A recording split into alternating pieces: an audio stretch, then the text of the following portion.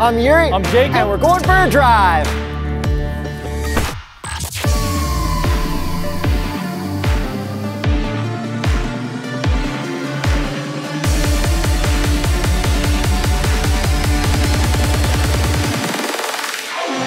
The all-new 2022 Ford F-150 Tremor. Without launch control, brake boost in rear-wheel drive mode. Yeah, this is a pretty sick truck.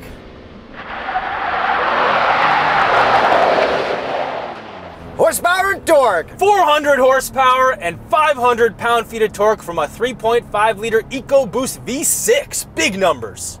And then this slots in before a Raptor, but higher than an FX4 off-road. I'm gonna call this Raptor Junior.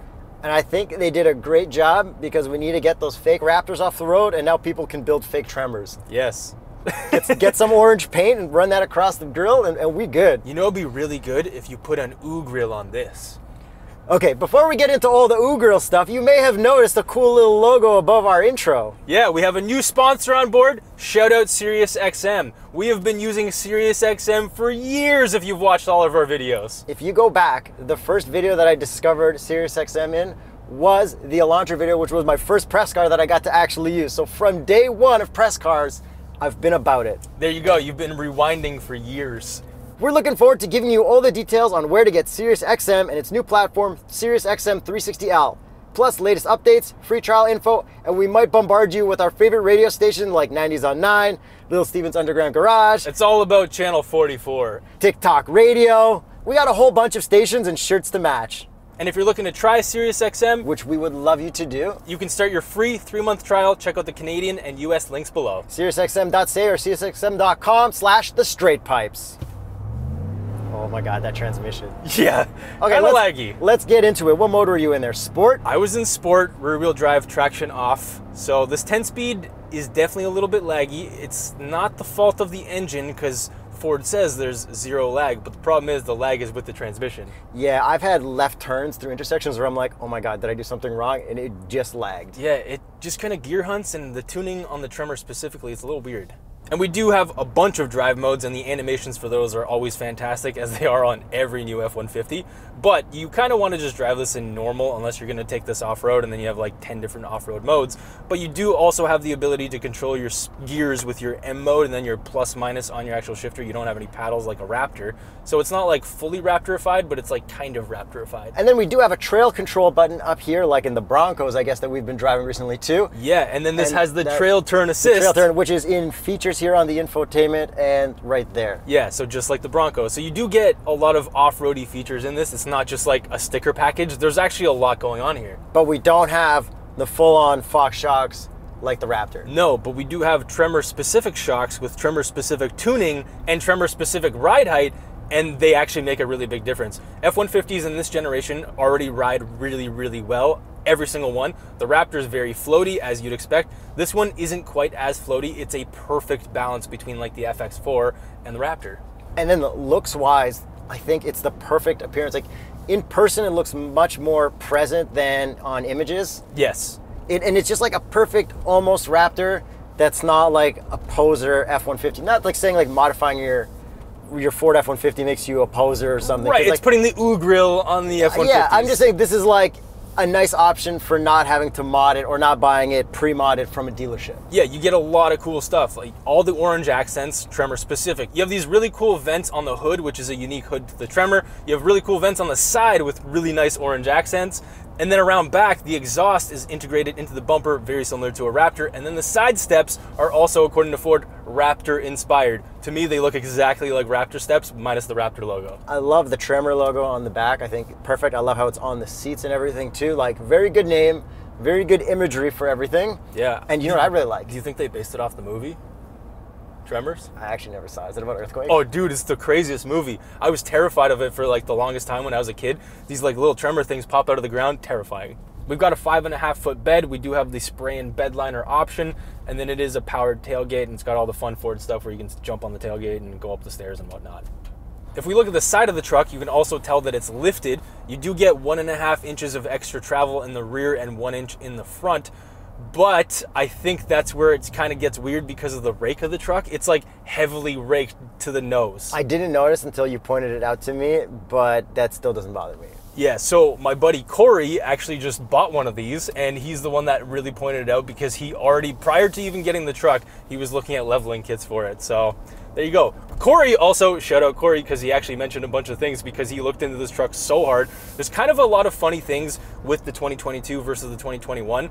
I'm assuming because of the chip shortage stuff. Number one, his truck took several months to get in. Number two, the climate control. They actually removed the digital part of the display, and you just have your on and your dual rather than having the actual climate displayed there. That's right. Yeah, and then another weird thing is the license plate lights. The bulbs themselves are now halogen where they were LED before. Interesting. Hey, it's weird times. Exactly. And then, I don't know if this is a chip shortage thing, we do have a bed camera, but it is the lowest resolution ever compared to the regular 360 camera that we have and the reverse camera, because those are fantastic resolution. The bed camera is terrible. Yeah, I don't understand that, but let's just go with chip shortage. Yeah. Oh, and then, sorry, Corey. Actually, you're welcome, Corey. Corey's also upset that Ford removed lead foot as a color option. Let's talk about this color, because I actually hate this brown. I love this brown. I think it works perfectly. It's called gray, but it's brown. It works perfectly with the orange accents. You know, my first car was actually brown before I painted it lime green. Yeah, the same color as this. Except that one wasn't glossy. So you're $500. You're saying you painted it because you hated the color so much. As an 18-year-old, yes, I hated the color brown. As a 35-year-old, glossy brown is killer. Would you like chrome on this as well? I think the orange, I think this is perfect looking. Okay. And then with the looks, I think these wheels/tires look perfect for it. Yeah, they actually do. They're 1 inch wider as well. They're General Grabbers, which is a company owned by Continental, which you used to have on your Raptor. But what would be the Continental recommended tire for the Tremor? The ones that I also switched to, the Terrain Contact AT. And this being the Tremor, you have a locking rear differential, and you can also get a optional Torsen front diff, which is really nice. And a skid plate. Yes, just like the Raptor. It's got the perfect amount of little Raptor stuff, and since it's factory, it's just the perfect mix, I think. Right, exactly. For not being a Raptor. It's a big enough step up from the FX4, which I honestly, before looking into it, didn't think it would be, but it really is. Yeah. So that's pretty much it. I'm going to do one final send in the cliche corner before you drive. Not that anyone's going to be really sending this on road, and yeah, it feels like an F-150 that's a little bit taller and a little bit floatier. It doesn't rip like a Raptor, don't expect it to, but I feel like the Mojave Jeep ripped harder than this. And you know what else ripped harder than this? The Ram Rebel. Yeah, but maybe that's not off-roady as this, and that's where this would shine. Potentially, because that is the direct competitor to this, because everyone got mad at us whenever we brought up the Raptor, but we just hadn't driven a Tremor until now. How about a Trailboss? Yep, that would be exactly what this is. Silverado. Yeah, so I don't know, this is a really good truck. I don't really have too many complaints with it, except one thing that I want you to get to when you drive. I feel like I don't have any complaints with this. Oh, yes you do. Do I? Okay, I'm excited to find out what my complaint is. You're probably right. Traction on sport mode. All-wheel drive.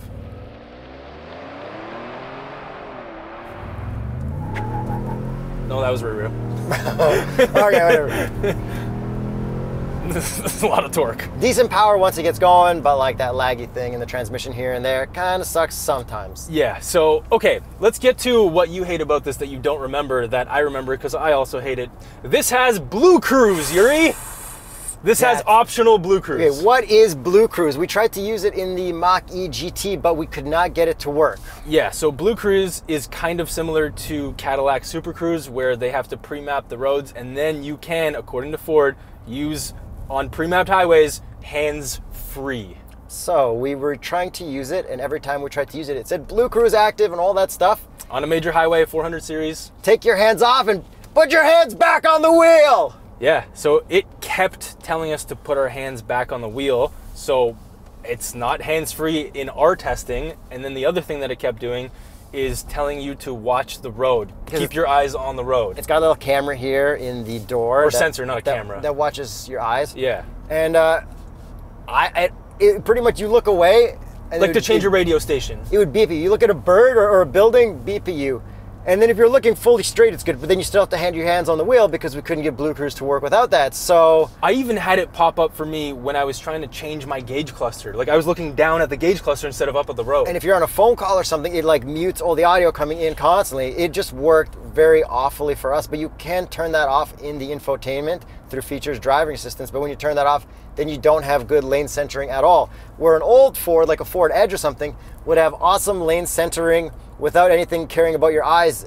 Yeah. So I would recommend not getting Blue Cruise at all because none of it has worked for us, and I don't think it is a good system at all. Yeah, so I mean, hopefully they work out with the kinks and stuff, but right now from our testing, it just hasn't done really well at all for us. Is it subscription? Okay, so I went to the Ford website. You do have to option it. By the way, you don't have to option it on this. You can get regular adaptive and lane keep. I would recommend that. Went on the Ford website, and it says that it is a subscription service after 3 years. So you have to subscribe to Blue Cruise. But besides that, the gauge cluster is great. I mean, I'm still not super into the 1.3 or whatever. The RPM, yeah. But I don't bother looking at it. I see my speedo and I'm happy. The graphics are cool. All the buttons on the steering wheel are nice. All the buttons on the infotainment are pretty good for the climate. We have enough for volume and tuning knob, and the tuning knob I think is working really well lately, showing all the SiriusXM satellite radio stations. Yes, that's right. And it does rewind in here, so that's also good. If you're looking to get your free 3-month trial, links in the description below. Have you got used to sync now? Like, do you actually like sync? Because I've always liked sync. Yeah. It's not the best, but it's good. It's gotten a lot better, I think, because even like with the volume knob, when you turn that and it shows up, you can still click stuff. And then if I go to Apple CarPlay, I still have this thing at the bottom, which shows all of my other things that I can jump back to and back to my CarPlay. Yeah. And then even with this little screen on the right, it makes Apple CarPlay a little smaller, but it's nice because it doesn't mean I have to reach as far like I do in the Tundra, where it was almost like way too spread out. And compared to a Tundra, this infotainment is pushed a lot farther away from me, so I don't have to feel like I'm looking down at my, like this. Yep. And then you can also watch the bed camera in very low res while you're driving at any speed, which is kind of cool. Yeah, and then our 360 cameras and everything are good. It makes it very easy for parking. We do have a camera button right up here, which is the best feature because these are huge trucks and you want to make sure there's no little kids running in front of you before you start driving forward. And then in terms of other drive modes, which not really drive modes, you have 2 high, 4 high, and 4 low. Yeah. Yeah. Which you probably use if you go off-roading in this, which is, I guess this is kind of meant, like from the commercials I saw, it's like, you have to work at a job site, but your job site is through the woods. Yeah. That's why we built you the Tremor, so you don't have to build your own. This is like a logging truck or something like that. Like, yeah. Maybe you have like a job at a construction job at a cottage, and it's like tricky to get to. Well, so here's the thing. Like a real cottage. Right. And this will tow a hell of a lot more than a Raptor. This tow is 10,900 pounds, so it makes sense because the shocks aren't as soft. So if you have to tow, this also has the towing package as well. Okay, more cool stuff on the interior that I like.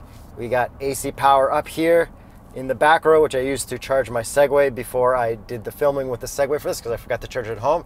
And then we got the plug in the very back. And this has Pro Powered on board. Oh, and one more thing in the infotainment that I forgot that Corey mentioned to me. This doesn't actually have any different colors for ambient lighting where it did in the past.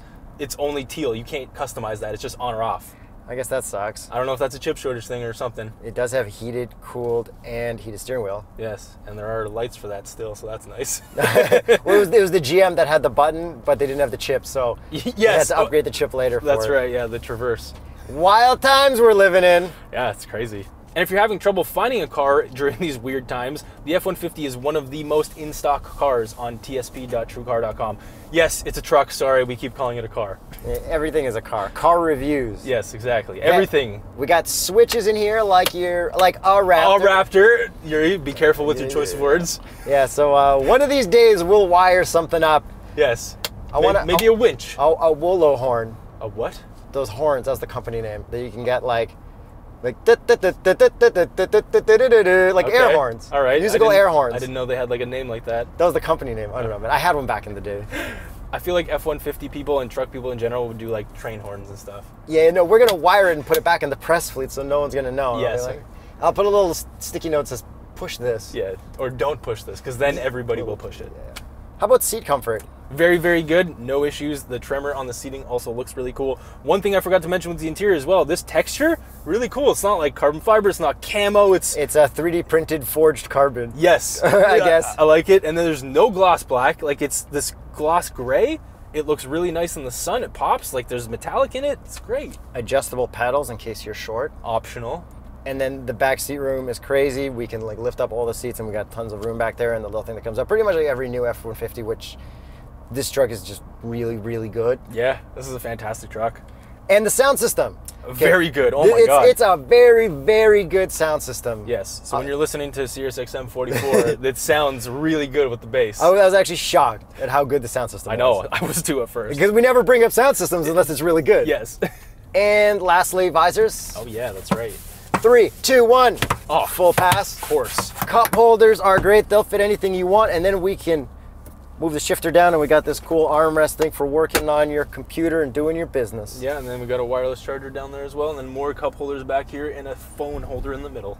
So I'm pretty sure that's everything with this new Ford Tremor. Really like it. Let's get to the price. Starts at $59,550 Canadian. Check a couple option boxes and you get to $85,440. This is an awesome alternative to the Raptor, and an awesome alternative to modifying your FX4 and potentially making your F-150 look cheesy. I didn't think I would like this more than a Rebel, but I do, so I'd highly recommend buying this truck. Yeah. It's a great truck. I agree. All right. Thank you all for watching.